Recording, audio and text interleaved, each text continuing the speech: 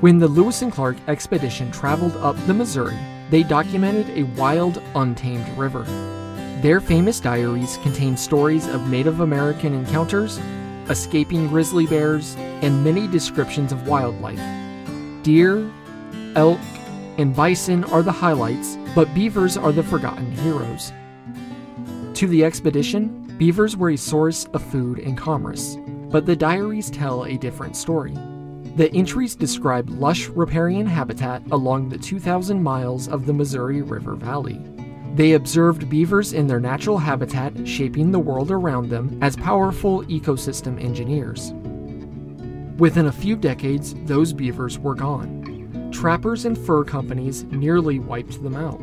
Lewis and Clark weren't directly responsible for the decline, but their records allow us to see what the Missouri and its tributaries looked like at the dawn of the 19th century. Lewis and Clark often mentioned hunting beavers, but they also described the animal's environment. One of those entries was April 10, 1805. Meriwether Lewis described a section of the Missouri in North Dakota as follows, quote, "The river bottoms we have passed today are wider and possess more timber than usual. The current of the Missouri is but moderate, at least not greater than that of the Ohio in high tide. Its banks are falling in but little. The navigation is therefore comparatively, with its lower portion, easy and safe." Unquote. The land Lewis described was likely lush, green forest created in part by beaver power. The clever rodents cut down trees and used them to build shelters. Beaver dams create habitat for other species and help the landscape store water. The surface pressure forces water into the underground aquifers that help trees tolerate drought periods. The 21st century Missouri is a straight and narrow channel, but historically it was a long, meandering river. Beavers likely had more influence on smaller streams that fed into the Missouri, but their dams played an important role in shaping the Missouri River basin. Every time a beaver dammed a stream, its flow weakened. The dams eventually collected sediment and raised the water level. They forced water to change course and flow in a slightly different direction. It's more complex as you can imagine, but this basic series of events helped shape the fertile forest and prairies Lewis, Clark, and other early American explorers ogled at.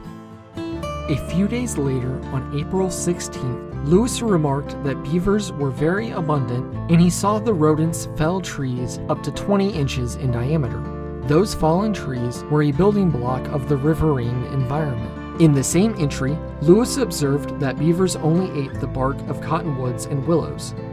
Beavers actually eat the cambium, which is the layer of a tree underneath the bark, but Lewis was close enough. On April 19th, he wrote, quote, "The beaver of this part of the Missouri are larger, fatter, and more abundant and better clad with fur than those of any other part of the country that I have yet seen." Lewis also mentioned that they ate nice, fatty beavers along the way. A lot of these beavers were trapped.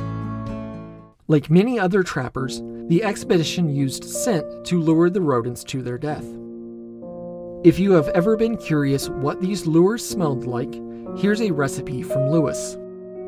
They mixed castor, a smelly goo beavers excrete, with nutmeg, cloves, cinnamon, and allspice. I haven't experienced it personally, but castor supposedly smells like musky vanilla. If the expedition used apples, the beavers would have been lured in by a really nice apple cider. Later that summer, Lewis visited the headwaters of the Missouri River in modern-day Madison County, Montana.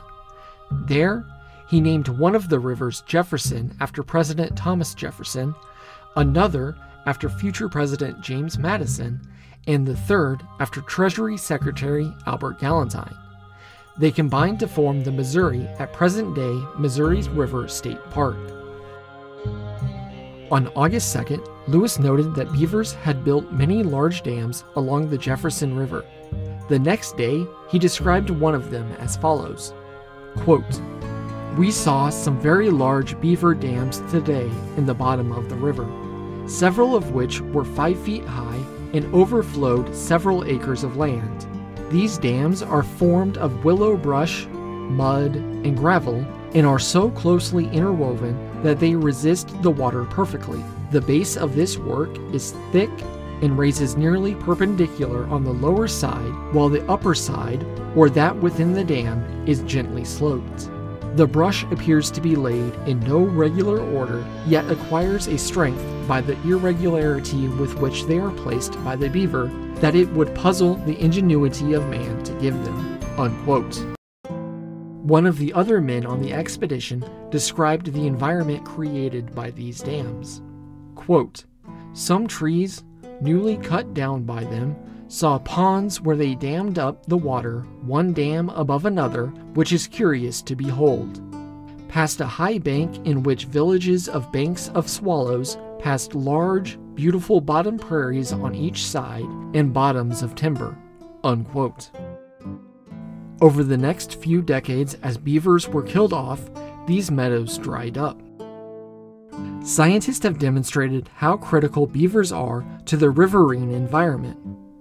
One study found that without beavers, quote, "river corridors can transform from wet, multi-threaded channels, wetland systems housing a diversity of plants and animals, to a dry, single-threaded, incised channel representative of a drier, steady state known as elk grassland."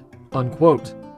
Beaver removal fundamentally changed the geography of the U.S. The Lewis and Clark expedition painted a vibrant picture of the western U.S. The reports spread far and wide, and many people began streaming west in Lewis and Clark's footsteps. Over the next few decades, beavers were quickly wiped out across the West, and our landscapes were changed forever. There is a growing movement to re-establish beavers wherever possible, so hopefully we can bring back the landscapes of Lewis and Clark. Thank you for watching, and if you enjoyed this video, please subscribe to help grow the channel.